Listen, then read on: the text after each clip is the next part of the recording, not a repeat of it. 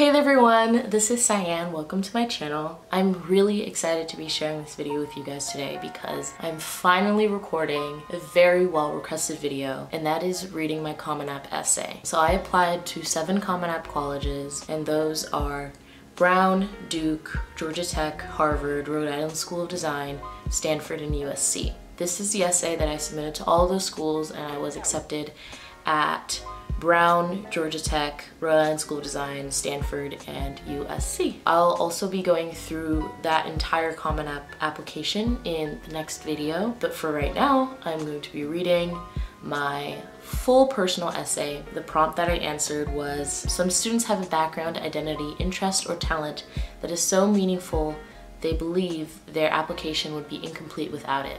If this sounds like you, please share your story.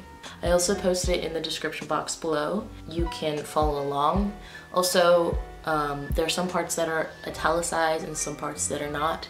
So the parts that are in italics, I put little squigglies next to them. Let's go. I feel a familiar rush enter my stomach as I watch the earth beneath my seat pull closer.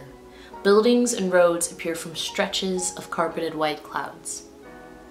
On an airplane, diverse sets of people share the same space at the same time, quietly sitting in each other's company for a few hours. The cabin lights turn on, and as people around me wake up and open their window shades, I wonder, what are their stories? We all started from the same point and are headed to the same destination, but each for vastly different reasons. Since childhood, I've been interested in the stories of other people's lives, never afraid to ask questions and excitedly waiting the replies. I'm always digging to find what lies beneath the surface of the skin, because I know the authentic account of a person lies much deeper. I found that my curiosity about others often leads to me sharing my own story as well. I'm a Dutch, American, Jamaican, Asian, Guyanese girl.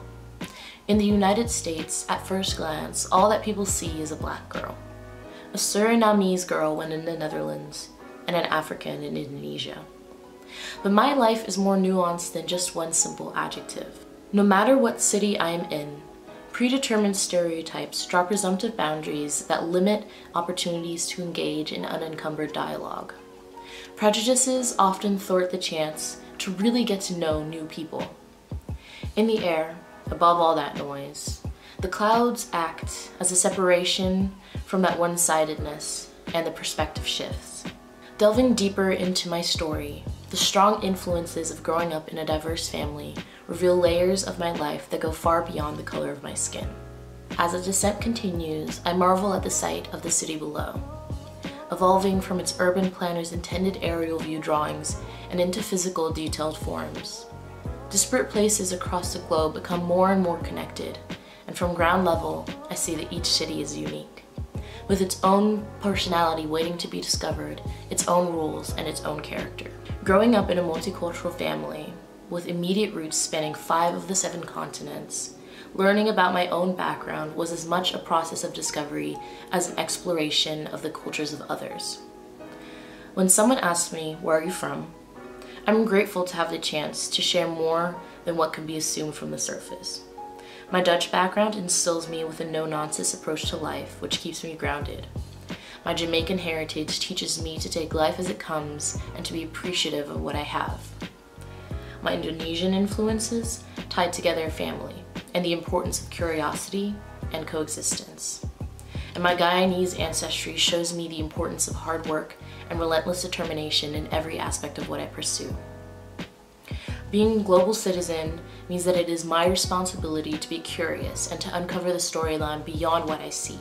Traveling is like sharing a meal with a stranger or speaking to someone in their first language. It is the most authentic way of learning new perspectives on life. In the same way, the airplane has always been one of my most inspirational classrooms, where I am both the teacher and the student. As the plane breaks through the final layer of clouds, I see a vast, endless skyline free of boundaries, one-word labels, and skin-deep stereotypes. I see myself, Cyan d'Anjou, an out-of-the-box thinking, soto ayam loving, fashion trend blazing, and YouTube video creating girl gliding across the sky with 100 other unique passengers who have ongoing, ever-changing narratives of their own. By the time we land at our destination, I desire to unravel the stories of those around me, just as I would like for them to know mine. So there we have it. That was my essay for the comment application. As you can see, I really went into my own background and my curiosity about other people's stories. I was able to highlight my love for traveling, using the airplane landing as a metaphor for that curiosity about stories and for the nuances in people's characters and backgrounds. I really enjoyed writing this essay. It took me quite a while to get down. It went through so many drafts. I had my entire family read it, edit it, give back comments, stuff like that. But in the end, I think it really turned out the best it could. So I hope this was a helpful video for you. I'm really excited about getting to share this whole process with everyone online. These are the types of videos that I really appreciated when I was going into senior year. Also, if you have any questions at all, feel free to reach out to me.